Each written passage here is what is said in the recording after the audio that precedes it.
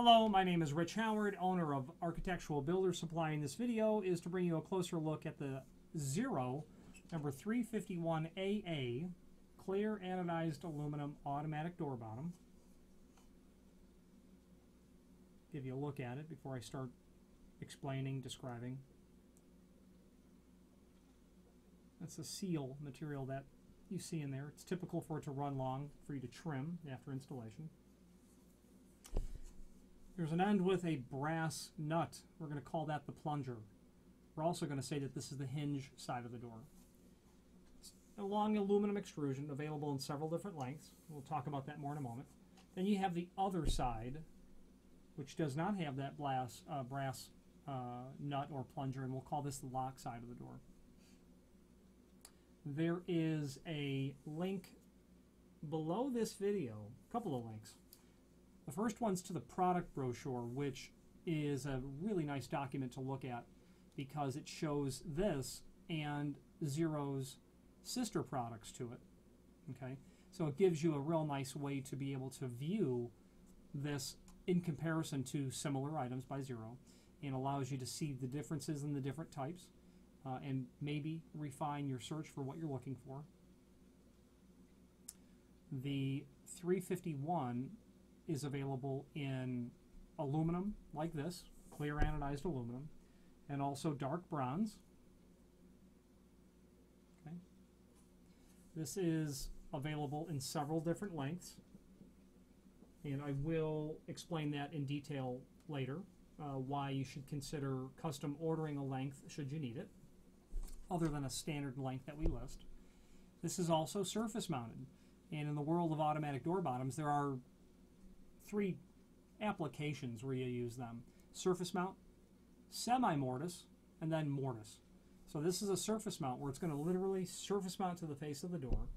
You have your semi-mortise, which is very similar to this, except that they'll take a router and route the face of the door and install this so it's flush. You can still see it, but it is flush to the face of the door, and that's a real nice design. Then there is mortised, which is the type that you still route in the bottom of the door, but it's, for all intents and purposes, concealed, especially when the door is open. You can't see it. You can see very little of it even when the door is closed. You can see from that link to the product brochure the different items that are used as inserts. Okay. Neoprene is a very common item that you're going to have either in some sort of a profile like this, as you can see from the other images on the product brochure, or it could be a much thicker, denser item. You can have an item that has like the 367, the two concentric circles of neoprene material, and etc. This is a surface mount, so we're going to focus pretty much just on the surface mount version. There is also a link below this video to what is called the instructions, which is very simple and very straightforward. So the installation of this automatic door bottom, we'll go over that next. We'll just go through a step-by-step and then dovetail into the comment about ordering a custom length. Okay, so the installation. How to install. All the surface and semi-mortised units must be mounted on the push side of the door. They always have to be mounted on the push side of the door. There is no provision for an automatic door bottom to be mounted on the pull side. The brass adjusting nut must be on the hinge side and should not be adjusted until the unit has been mounted. What that means is the state in which it comes to you when you remove it from the packaging, leave it like that. This one I have kind of turned out about 5 revolutions. Don't do that. Just leave it where it sits for right now. The next thing to do is to trim it, or to cut it to the exact length that you want. Now, when you go about determining the exact length, you're going to stand on the push side of the door. You'll have a tape measure. You'll pull the door closed. You're going to measure the distance between the two stops. Deduct off of that 1/8 of an inch. That is the net length that you need to cut this to. Now, having said all that, if you want us to cut it, indicate that net size in the comment field when you're ordering the item, and we'll ship it out to you that way. The logic is the factory is cutting these from extrusions anyway. They can just as easily cut it to 35 and, you know, 1/8 of an inch or whatever number you need rather than 36. So that will save you that trouble.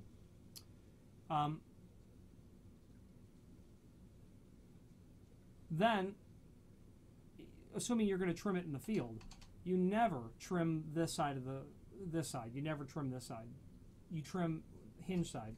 You trim the lock side. Now, there is a telltale sign here that tells us where the inner mechanism is, and that telltale sign is a screw right here. You're allowed, let's just say safely, 2 inches to cut it down. You can realistically cut a bit more off of these, but just figure on 2 inch. If you need to get to 33 inch, don't order a 36, order a 34, or even better, order it the exact size you want. Now, the reason that you wouldn't is because you'll say, well, the job site's an hour away, that's a 2-hour trip, and I'd rather just cut them when I'm there. And that's understood. But you'll have to have an idea of how wide the doors are. So be within a couple of inches. Optimum clearance, going to step 4, is 3/8 of an inch between the bottom of the unit and the sill. So now you've got the length cut, and now you know where to position it off the sill, and then you're ready to mark holes, okay, and continue with your installation aspect. Final adjustment. After a unit has been mounted, turn the adjusting nut in and out until closing door pushes down the neoprene seal and makes contact with the sill. This is the fun part of the item, where you get to see how it actually works. We can emulate all that here without having to trim it and position it on the door and get it nailed or screwed down. I'm rotating the plunger counterclockwise. That makes it stick out further from the housing, as you can see. That is connected to a flat spring. That flat spring resides within the housing, and it's connected over here by that screw. That's why you can't cut on the other side of the screw, because there's inner mechanism there. Now, the neat thing about the flat spring is that it's really simple. It's just a piece of metal that when it's compressed, well, it's going to belly. That's the only way a flat spring can go. It will belly. Now, imagine when your door is open, and because the brass adjusting nut is connected to the flat spring and its natural state is flat and straight, this will be extended. When you compress this, it forces the spring to belly, and that bellying action is what forces the bottom to drop. So while I can do it with my finger, you can imagine that when the door is open, this is extended. When you push the door closed, the last few degrees of closing is where the plunger makes contact with the frame. This has nowhere to go but in, and that action forces the bottom to drop as a result of the bellying spring. And here's what it looks like. So with my finger on here, and they're hard to do with your hand, but they're not impossible. So when I push against it, you'll see how it drops down like that. Now, this is not what it looks like when it drops down, because we're not emulating an actual field condition. An actual field condition is such that, sure, it drops down like a guillotine, but an actual field condition is my thumb acting as the sill. So when I push that in and it counters my thumb, what happens is it comes out and drops the other side because I've restricted it over here. Okay? So the net effect of that is the hinge side drops, and when it makes contact, it stops. Then the rest of it comes down. And what's great about that is your sill might be a little out of level, and it likely is. Doesn't matter with this. It's just going to stop and bam. It'll cover the entire situation. Really nice. That is, in essence, how all automatic door bottoms work. That's just how they are. You've got varieties of sizes, applications like we talked about earlier, finishes like we talked about earlier, seal material as we talked about earlier. But the bottom line principle is exactly what we just went through. Some are fire rated, some are lead lined, some are for acoustical deadening, some are just to keep the wind and the critters out. But all automatic door bottoms work like I just indicated. Now, I like the Zero line of automatic door bottoms because there's a lot of additional thinking that has gone into a lot of this stuff in a lot of their base models. And for instance, what you're going to see in the diagram, and I don't know that I'll be able to actually show it to you. Well, yeah, I think I can. yeah, I can show that to you. This model has, and I can, without damaging it, push it down, has right there that black spacer. What happens is, the one complaint that I've heard about these, and this is 1 out of 25,000, is that when the door is opened, you hear that clanking. And the truth of the matter is you do. That piece of black material is in there to deaden that sound. And it's really never quite so severe. Depends on how you open the door. If you crash through the door, it'll clank more. But if you open the door normally, it's really more of a gradual lifting, so it's not very noisy. But in all fairness, the one complaint I've heard in 20 plus years is that, and the client kept it anyway. You've got different materials that insulate. You've got different properties of how you've got points of deadening points where sound can't get through and out and around. The 351 AA, the 351 is a very common model by Zero, and can be used on any application, especially an application where you have, you might have a fire-rated application that you need this to work with, and it will certainly do that. There's no doubt about it. The reference to the black insert piece of plastic that's in there, you can see it's that horizontal bar with a U underneath it.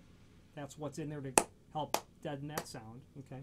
Now, fasteners are included. You're going to get 3 or 4 of these, whatever you will need, and that is obviously for the holes. You can see them all the way across. There's 4 of them.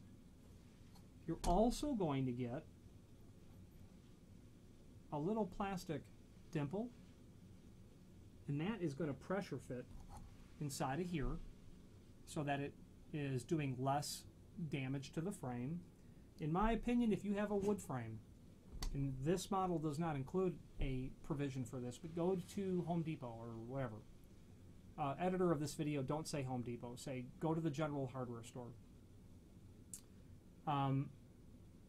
Get yourself like a number 14 wood screw, really short, and countersink the area of the frame where this is going to be making contact with constantly.